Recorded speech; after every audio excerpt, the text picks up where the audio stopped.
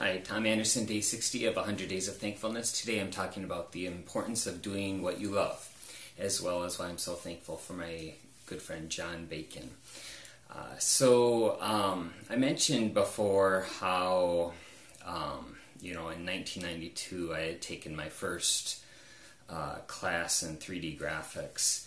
And I had been doing a lot of graphics programming up till that point, and when I saw, that I could apply a lot of the same techniques to 3D graphics, that started, ever since then. I've just been, in my spare time, I've been doing a lot of programming with 3D graphics. In 1997, I had been working at CWC for 5 years. And at CWC, they had this amazing graphics department. And I would say one of the best graphics artists that worked there, he's also a programmer, is John Bacon. And he had heard that I was working on this graphics engine. Actually, I was on my third version of a graphics engine I was working on at that time. And he came over and just wanted to see it and was asking me some questions. And, I had written it in C++, and he just asked me, would you be interested in working with us on a project? And I thought, yeah, that would be amazing. And, to this day, I look back on that experience of working with the graphics department, and John in particular. That was my first exposure to Java, the Java programming language. And, John had a book, he's like, here, read this. And so, I read Java, and then, it also had some JavaScript. And basically what we were doing was writing a configuration engine that would allow you to manipulate things in a 2D world, just like drag and drop things, and then see it in I believe it was a Cosmoplay or the Vermal world, where you could see in 3D the things just appear.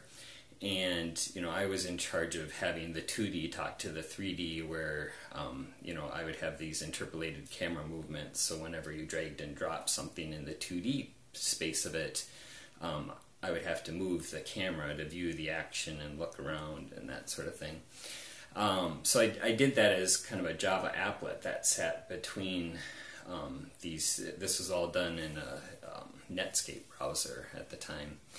And I look back on that experience as just being, that was probably my first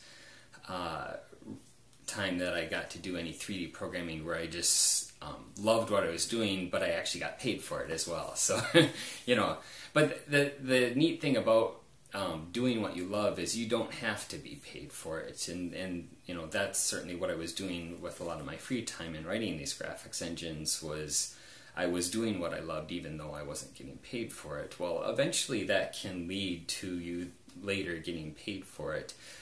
After I had left CWC in 1998, I believe John left the same year and became, he was working for a game development company in Iowa.